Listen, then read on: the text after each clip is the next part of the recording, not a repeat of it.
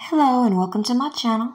Go ahead, hit the like, hit the share, subscribe if you haven't already.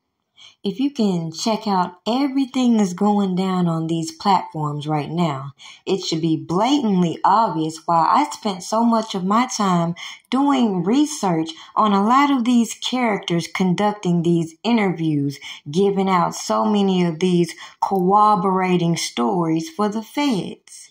But while I was doing my research, it was funny watching all these provocateurs come out here and try to distract the public, because we know a lot of people ain't gonna dig deep and read. I am fully aware of what y'all say about me. Number one, and I don't give a fuck. Like God, keep it a stack. Bitches move out cause they know I got bands.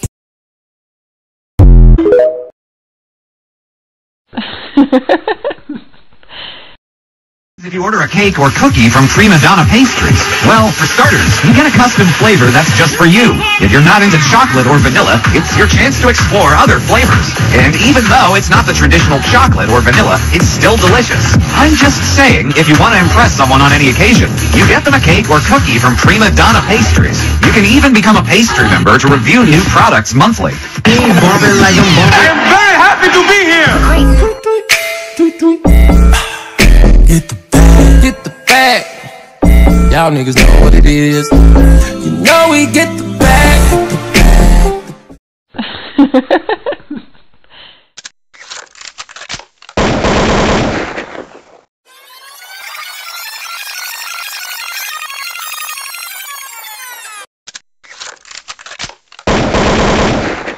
Today we're here to observe the fallout of well-known celebrity extortionist Gloria Allred, who confirmed during the press conference that she is also representing other women and men.